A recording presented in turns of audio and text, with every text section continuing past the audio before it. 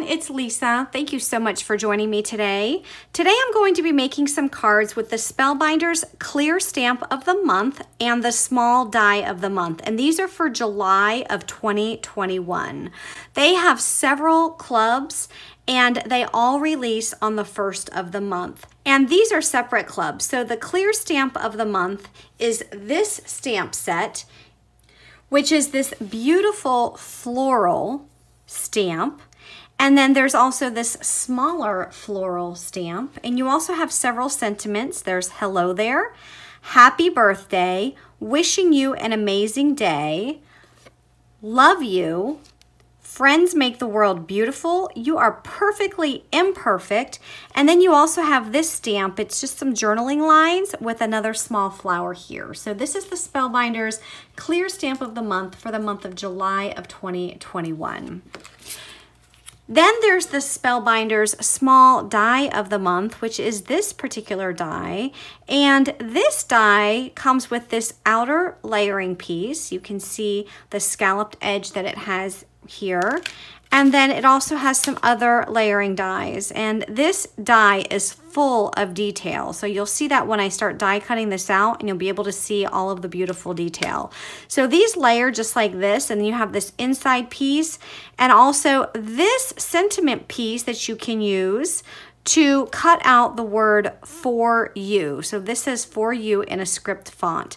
Now you don't have to use this piece here. If you wanted to, you can stamp one of the sentiments from your stamp set in there, but all of these pieces work together. If you didn't want to use these pieces and you just wanted to use these pieces for a card, you can do that as well. So I'm going to be making two cards with you today. One is this card where I have the die set on a mini Slimline card base and I incorporate the flowers into the card. My next card is using the die set, but making the die set its own card.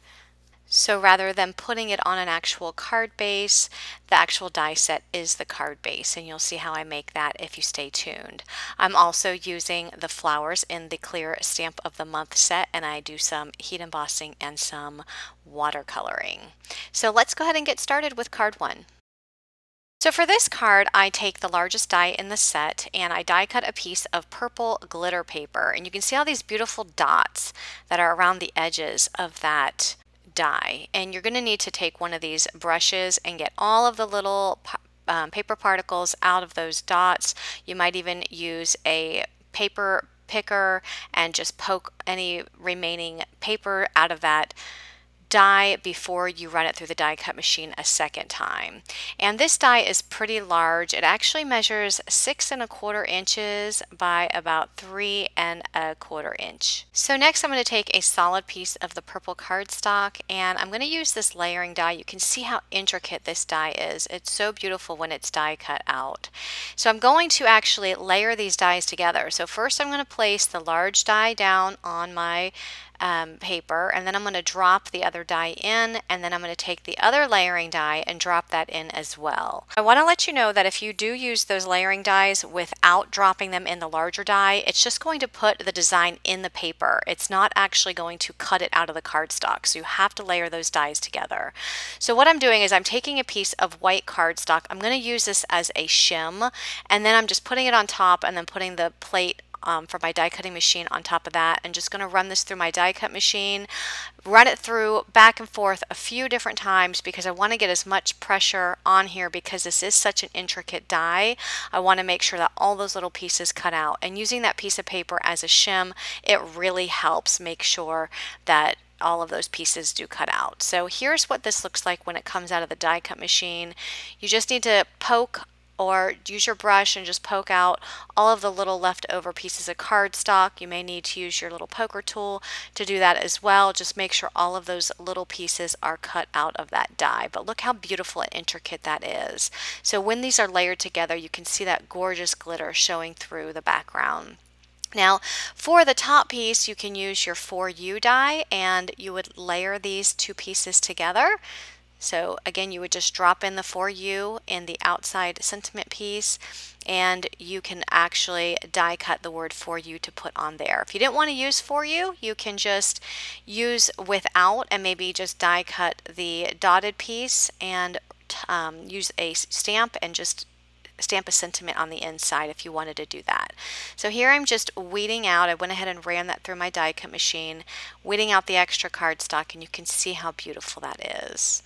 So here, because I did not put double-sided adhesive tape on the back of that cardstock before running it through the die cut machine, I do have to put glue on here. And lucky for me, I am using a glue that has a very thin tip, so I'm able to get in those thin lines. If you don't have a glue with a thin tip to be able to add the glue to the thin lines on your die, you might want to put double-sided adhesive tape on the back of your cardstock before you run those dies through your die cutting machine. So same thing with this particular die. I'm just adding glue on the back, just making sure I get, especially where all of the solid pieces are. I'm not too worried about all the pieces with the holes. If you do get the glue over top of the holes, you can just use your finger and just kind of rub that through. But the glue I'm using is going to dry clear, so I'm not really worried about it. So I add glue, and then I'm going to add it to this glitter piece, and just look how beautiful that is. And I want to mention also that this would make an awesome tag. You can actually use that piece. It's so large to make a gorgeous tag for a gift. So I'm making a card base, and I'm making a mini slimline card base. So I have a solid piece of white cardstock that I'm cutting down to 7 inches by 6.5 inches.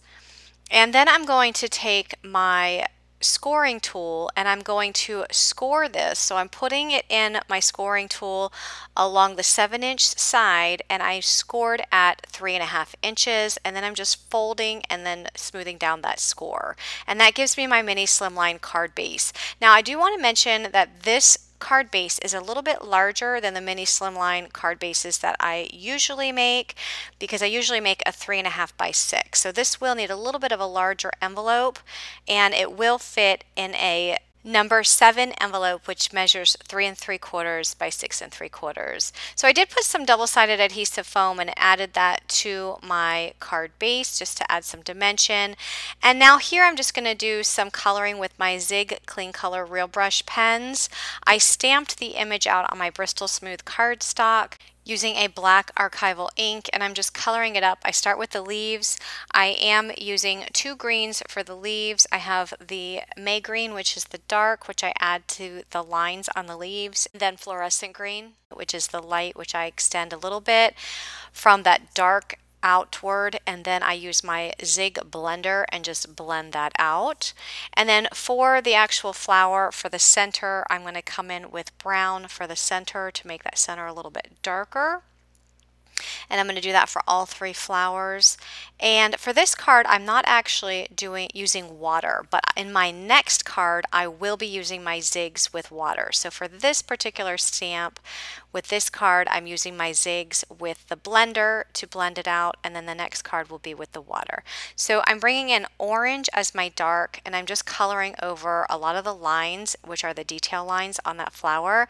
And I love stamps that actually have the detail lines because it's easy to see where the shadows go, which would always be your darkest color.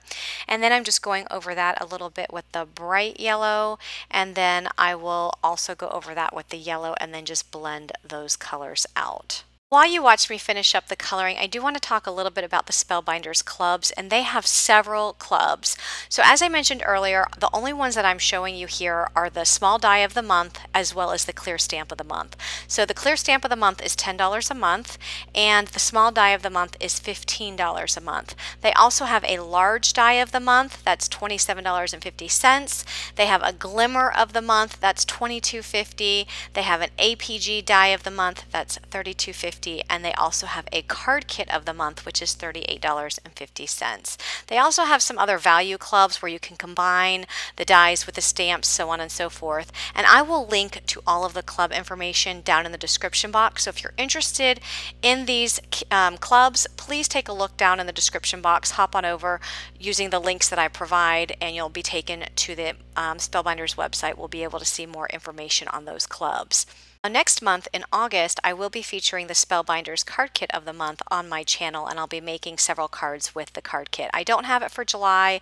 The only ones I have for July are the clear stamp and the small die of the month. All of the kits release on the 1st of the month, and you can join the club anytime between the 1st of the month through the blackout window. They do have a blackout window, and for July, their blackout window will be July 24th. So you can join July's clubs, any of their clubs, between July 1st and July 24th. You cannot skip your subscriptions, but you can cancel anytime. So once again, I will link their clubs down below, and there's also a frequently asked questions section on their website, and I'll link that down below too, because that might answer any additional questions that you might have. So here I'm just going to fussy cut out my flower, and I'm going to add some glue, and I'm going to add this to my card. And I chose to use orange because I thought the orange and the purple complement each other very well. So you can see how that floral stamp, it actually sits nicely in the bottom corner of the card, and you can use this on an A2 size card as well. So here I'm just adding some silver gem stickers to my card. I thought these silver gems would just add some more sparkle to the front of this card. And that completes card 1. So moving on to card 2, I'm actually going to do something very similar, only I am going to be doing some heat embossing. I am going to be doing some watercoloring, and I'm actually going to make the die the actual card base. So you'll want to stay tuned to see how I do that. So I'm taking the large stamp and I stamp it out onto some Bristol Smooth cardstock, and I did use the Versamark ink. And then I'm going to bring in some very fine gold embossing powder, just sprinkle that on to the cardstock.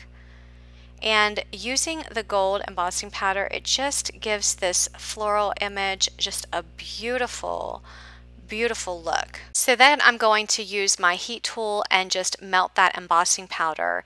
And when you're using water to watercolor, I do like to use the heat embossing just because it provides a wall so that any of that watercolor, it's kind of contained within that wall or within those stamped lines.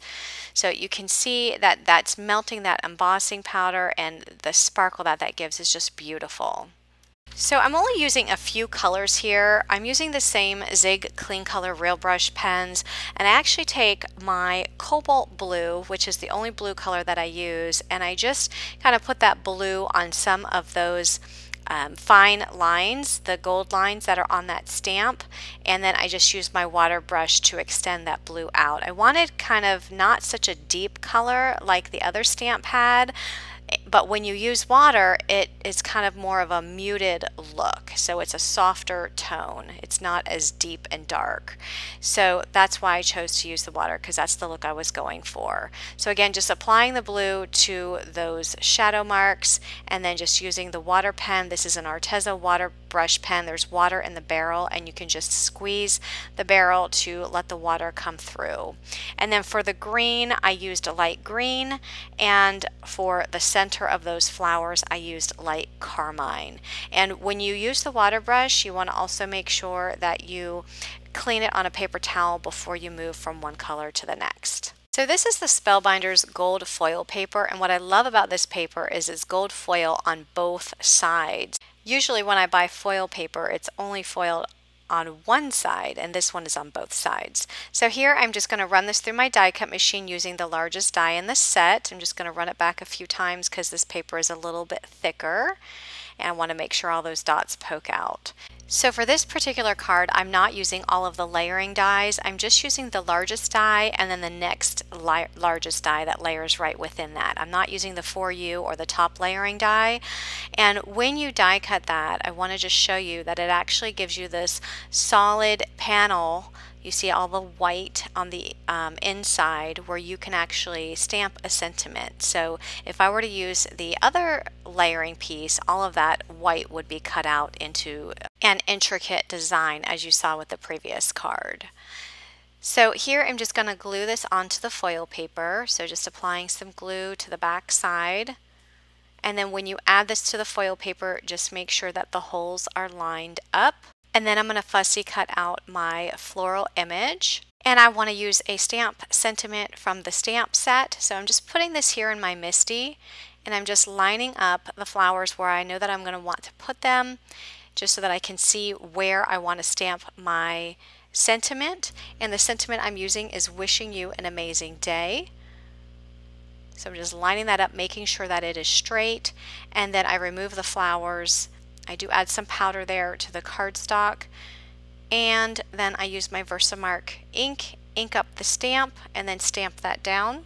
And then I'm going to use my gold embossing powder and sprinkle that on, and then just tap off the excess. And I'm just brushing away any particles that may have still appeared on that cardstock, and then I will heat set that with my heat tool. So I probably should have done the heat embossing before adding this white layer to the gold foil cardstock, because it actually welted the cardstock on the back of that layer. So what I did is I just die cut that large layer again with some white cardstock, and I'm just going to add it to give this a more clean look on the back. And then I'm going to add the flower, just adding some glue and adding that to the front. And I'm going to use my gold epoxy dots. These are Spellbinders gold epoxy dots, and just add a few of them to the front. Now I was going to use this as a tag, and if you wanted to use it as a tag, you can just punch a hole through the top and add a ribbon. But then I decided that I would get much more use out of this particular project if I made it into a card. So I decided to turn this into an actual card by creating a card base. So I took a piece of 8.5 by 11 sheet of white cardstock, folded it in half, and then I took the die and placed it slightly above the fold in that cardstock.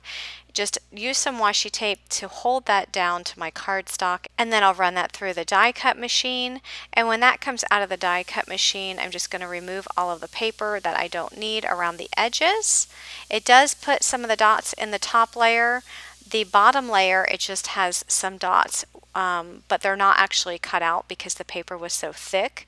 So it just provides a nice design on the bottom layer. So you can see here, I'm just adding that layer that I decorated right to the top of the card base, just with some liquid glue. And now this is a card, and it stands up if you wanted it to. And I don't know if you saw those dots on the inside, but it's just a nice design on the inside. So that completes this card, and if you liked this video, please give me a thumbs up. And again, be sure to subscribe for more card making tutorials. Have a great day, everyone, and thanks for watching. Bye-bye.